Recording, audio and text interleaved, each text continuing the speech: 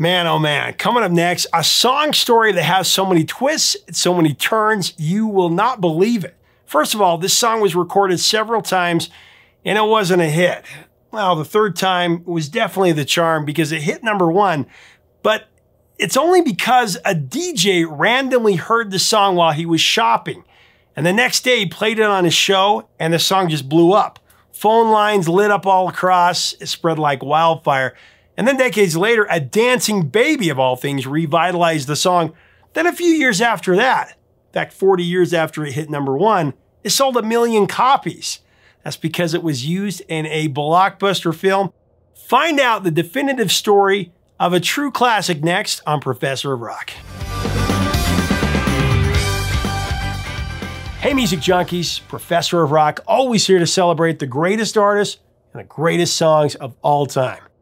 You know, if you feel like a kid in a candy store, whenever you see your favorite band or artist live for the upteenth time, you're gonna dig this channel. Make sure that you subscribe below right now. It's nostalgia all the time. We also have a Patreon that you're gonna wanna check out. This is where you get other content. You can also become an honorary producer and really help us curate this music history, this project. Deep inside of me. Hooked on a Feeling. One of the greatest mood-altering, feel-good songs of the entire rock era. That great chant, that great intro, at least from the band Blue Swede's 1974 version of Hooked on a Feeling, it's undeniable. Undeniable. I mean, one could even call it pop manipulation. The chanting was so instantly addicting. It was almost unfair for us mortals to deny. But what you may not know is there was actually an earlier version of Hooked on a Feeling by Jonathan King. And that was the first that actually featured that tribal chanting intro. We're going to talk about the controversial Jonathan King for sure, but first, let's get into the original version of Hooked on a Feeling composed by Nashville Hall of Fame songwriter Mark James, and also performed by the great B.J. Thomas. That happened in 1968. The original had a perpetual charm of its own.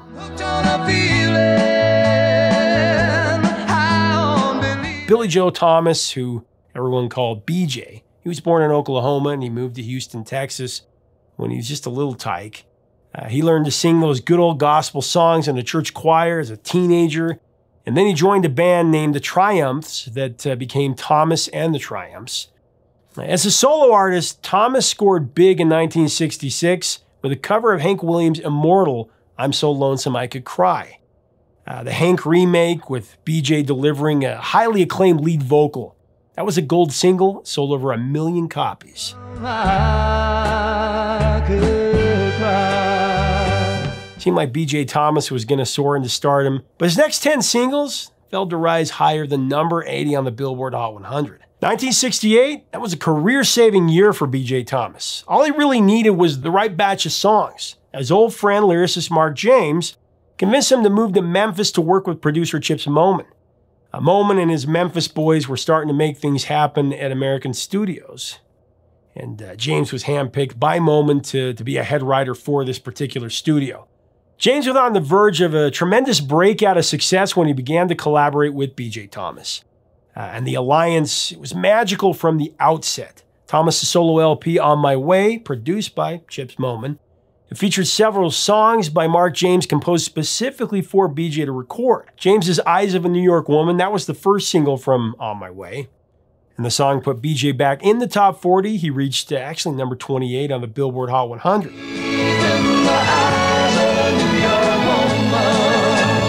Then it came to the second single, another Mark James dandy, titled Hooked on a Feeling.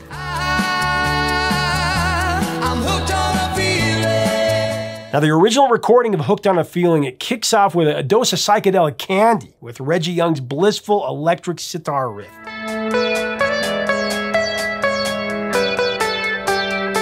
Reggie Young was a coveted studio musician back then. Over a career that spanned over 60 years, Young performed on more than 100 songs that actually made it on the Billboard pop chart. In addition to Reggie's catchy sitar opening, he performed the sitar solo in the outro on B.J.'s Hooked on a Feeling.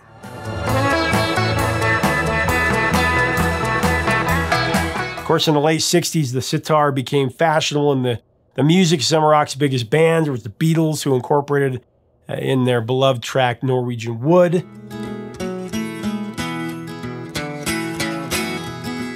Which, of course, historians call the first rock song to feature a sitar, and With You, Without You as well.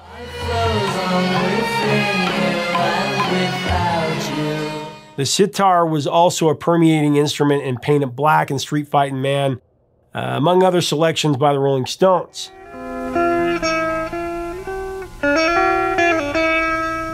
During that period of the 60s, the sitar was frequently used in psychedelic pop hits, such as It's a Turn Down Day by the Circle, and there was a Green Tambourine by the Lemon Pipers. Crazy song, I loved it.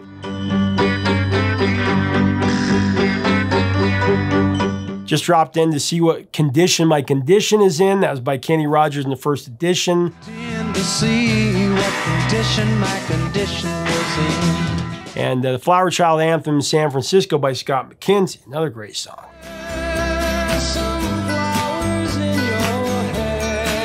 Now, James spawned the inspiration to write Hooked on a Feeling while reminiscing about a childhood sweetheart, apparently.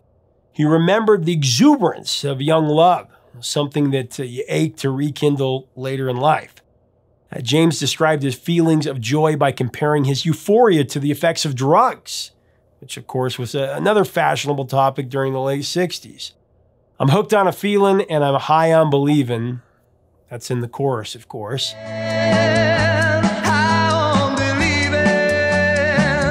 And in the verse, I got it bad for you, girl, but I don't need a cure. I just stay addicted and hope I can endure.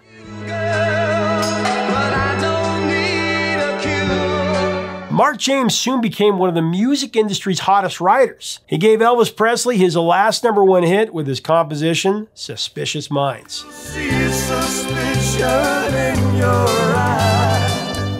Among many other notable songs, James also blessed Elvis again by co-writing Always on My Mind, which has been recorded with tremendous success by so many artists, including the King. You were always on my mind. There was the Grammy-winning version in '82 by the Redheaded Stranger, Willie Nelson. You were always on my mind. And of course, Pet Shop Boys had an incredible version as well.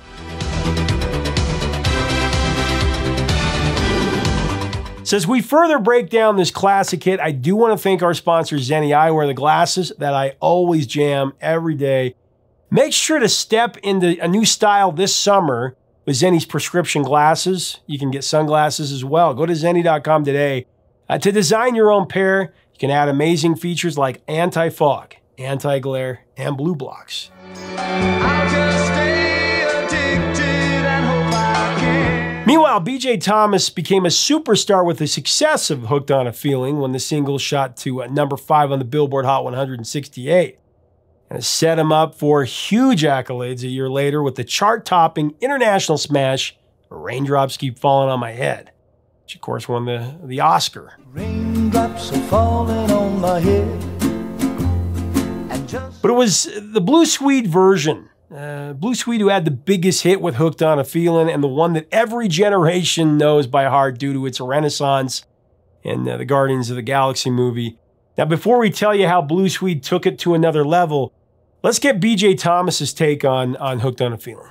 I think my version is distinctive, just not so much for my vocal, but because of the sitar instrumental that Reggie Young played. Reggie Young was with the American Studio Group, and he played on everything, all the Elvis comeback stuff, and he was the best guitar player. It is the best guitar player of all time to me. But that's the reason I kind of like mine. But of course, the Ooga Chugga thing was a great production idea. Never bothered me. I wasn't the writer of the song. Mark James was the writer. Mark has 3, Suspicious Minds, and You Were Always on My Mind. So 3 songs in the top 100 songs of all time. And I'm going in November, early November, going in and singing Hooked on a Feeling. He's being inducted into the Songwriters Hall of Fame. So. Oh, wow. And he's a wonderful guy, and we were buddies from Houston. But Hooked on a Feeling, we had used the sitar a little bit on The Eyes of a New York Woman. And Chip Moman had brought the instrument into the studio. And I think it was, the Beatles were using it, of course, and Gamble and Huff were using it in Philadelphia. And so he was ready to do it. So when we did he used it a little bit in New York, and then he really made Reggie reach deep for this ride. And it took him a while, but he did finally get this incredible sitar ride. And believe it or not, that was probably the hardest record I've ever had out to get going. And nobody would play it. They didn't hear the sitar like that before. There was a certain resistance to it, and it did finally break out of Houston. And it's probably, I probably could live without Raindrops. I'm so glad I don't have to, and that's a dumb thing to say. but Hooked on a Feeling is probably the one people react to that more in my show than any song I do. So I'm so glad I did that. Of course, I'm watching the Galaxy movie. And Guardians Ooga comes on, and I wanted to call Mark and go, "Hey, man," but I was thinking, "Man, where's that sitar?" But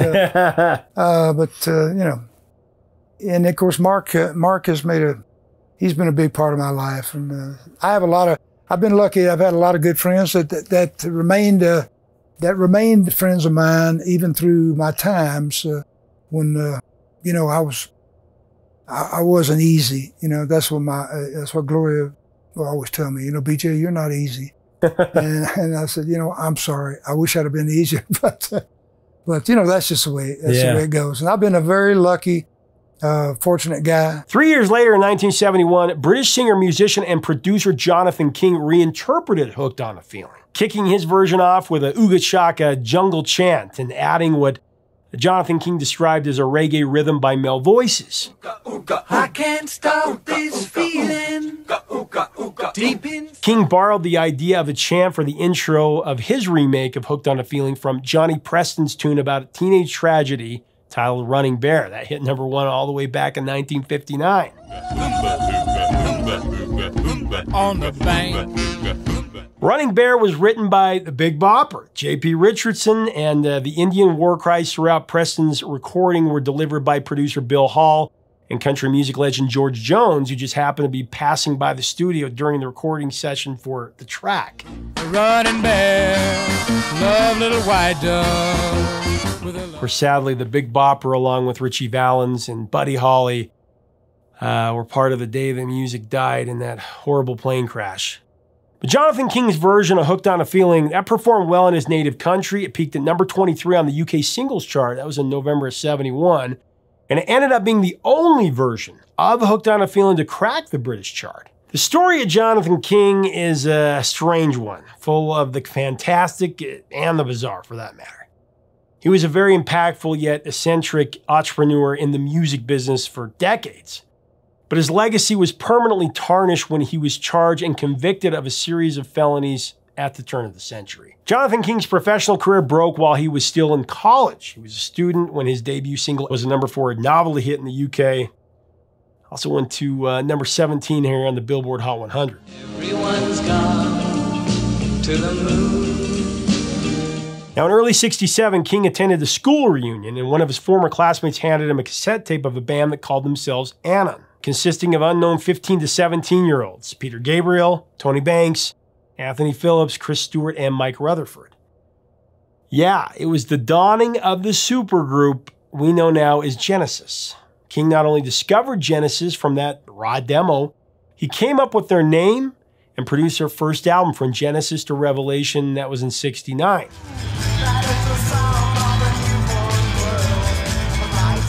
King and Genesis parted company in '70, and King turned his attention to starting his own record label and producing.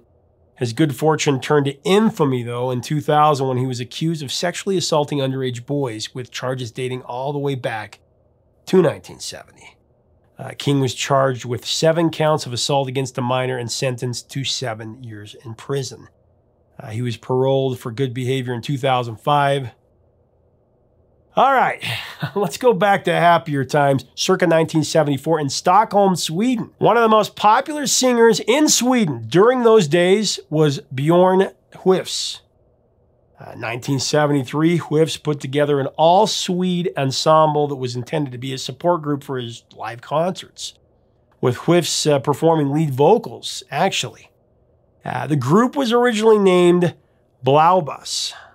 This was Swedish for blue blouse, but they quickly changed their moniker to Blue Swede. Now, Blue Swede recorded a collection of covers, including a great rendition of Hooked on a Feeling that was really a combination of B.J. Thomas's Golden Original and then Jonathan King's Jungle Chanting reboot.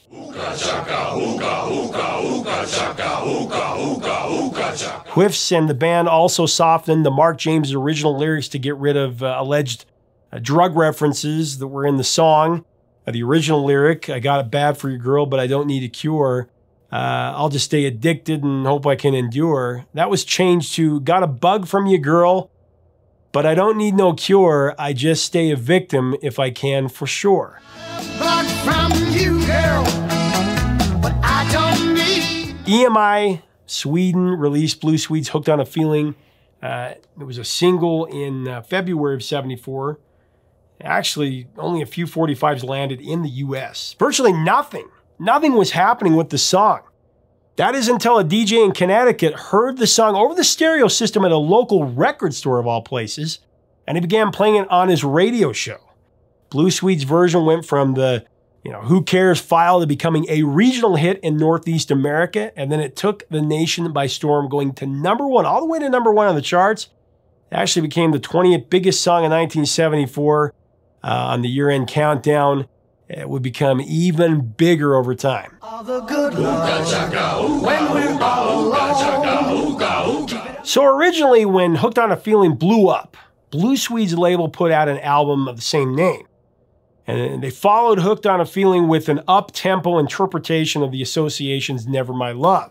And that went to #7 in the US, also went to #7 in Canada.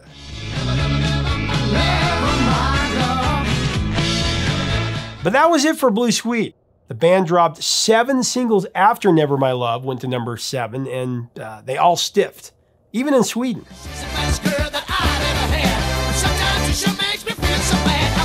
Like other classic hits, including Don't Stop Believin' by Journey and Africa by Toto, Blue Swede's version of Hooked on a Feeling would have a major renaissance thanks to pop culture.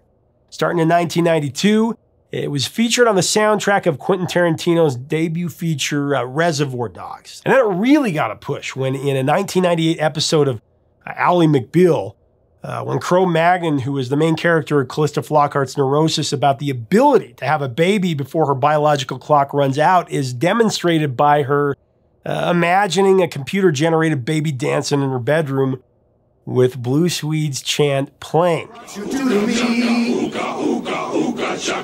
When you hold me. It became widespread after that. It was an internet meme that, of course, made it even more popular. In your arms so tight, you let me know. The pinnacle for this song, the feel-good power of Hooked on a Feeling and the infectious Ooga Chaka Ooga chant, that was at full strength in the 2014 movie, the blockbuster Guardians of the Galaxy.